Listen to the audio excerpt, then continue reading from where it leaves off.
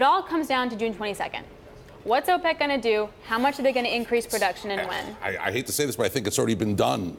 I mean, in many they're ways, adding right now? Yeah, no, I think that the announcement between the Russians and the Saudis was the June 22nd meeting. The only thing that can come now out of the June 22nd meeting is actually bullish for the market, because all they have to do is cut less than 1 million barrels a day, which is what was in the statement, that they were going to cut as much as 1 million barrels a day. And I think that's really what caused the market to drop $6. And I think that's the limitation on what that 1 million barrels means. Now, take a look. You have 600,000 barrels that's not coming out of Venezuela, and likely another 500,000 barrels will be added to that by the time the year is up in Venezuela. They're really in trouble. New sanctions in Iran targets 1.2 million barrels a day, but, you know, likely with Europe not going along and Asia not going along with new sanctions, maybe they'll cut 300,000 barrels from Iranian production. That's 1 million barrels a day. I mean, right there you get to the place where we were in terms of 100% compliance with the OPEC production guidelines. And since we're over-complying, you just we're have to get down to regular the last couple compliance. months. And the only thing that would be bullish if you get under 1 million barrels a day, that means it's bullish. Yeah, because this is what's been expected now. Now that we've put that 1 million barrels of a day of an increase into the into the marketplace, that's what everybody's talking about. How much of that 1 million barrels a day that's being promised? Now, the Russians will want all of it for themselves, because they have no loyalty to OPEC or the global supply chain. But the Saudis, they're pushing a little bit of a tightrope, because they're trying to get their IPO there. They need a higher oil price. They've promised, President Trump a little bit of a lower price for putting back sanctions on the Iranians. So they're on a bit of a tightrope here. Let's see what they do. And all of this has had real implications on many spreads. But one that I'll point out is the one between Brent and WTI. $10 a barrel now. It was 11 last week.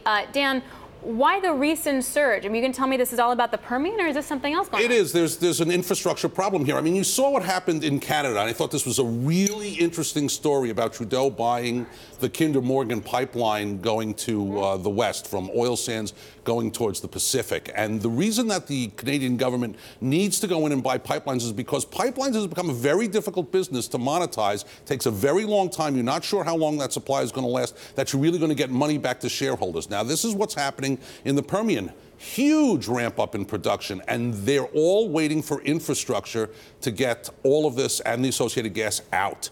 And that's been the big problem. That's what's been killing the spreads here. And it doesn't look like it's going to get better anytime soon, because those pipelines into West Texas are not coming along so fast. Again, for the same reasons as the Canadians had to get involved. It's really unsure whether pipeline builders are going to get a good return back for the amount of money they're spending putting those pipelines in. Okay, Burns, take us into the world of the investor. As you're making investments, how do you take into account things like the price of oil, long-term price of oil, also the difficulty with the pipelines?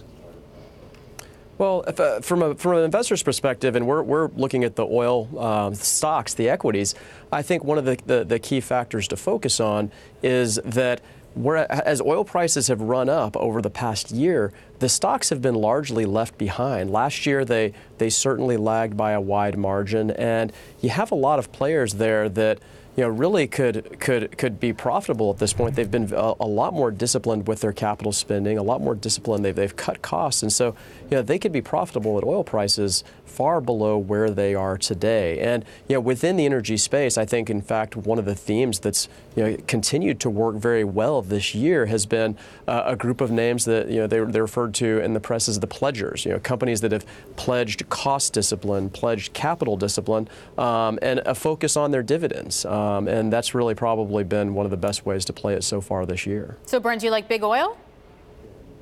I think some of the big oils look very attractive. Royal Dutch Shell is one that, if you look at it, it trades at a discount to Exxon.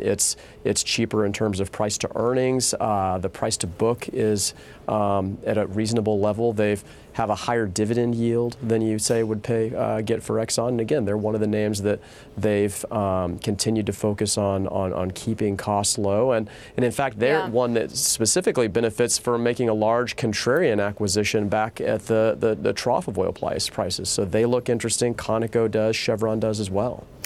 Dan, how are you playing it? He mentioned Conoco, and Ryan Land said last week he might actually stop investing in the Permian if that Midland-Houston discount continues to blow out. What's the best play for you? Well, we already have at the Energy Word. We've been out of the Permian for several months now, seeing these spreads blow. And now what you need to find is you need to find those maybe more mature shale players in the Bakken, in the Eagle Ford, and trying to find those that haven't hedged all of their production for 2018 going forward, because those are the ones that are going to be able to take advantage of this higher price of oil. Many of the shale players hedged a lot of their production, in the 50s and in the low 60s, and now with oil prices above that, they're not going to be able to take advantage of that big run. So one name that just jumps out at you as someone who never hedges and really rolls the bones is Harold Hamm's Continental. So I think that's a very easy play to make right now.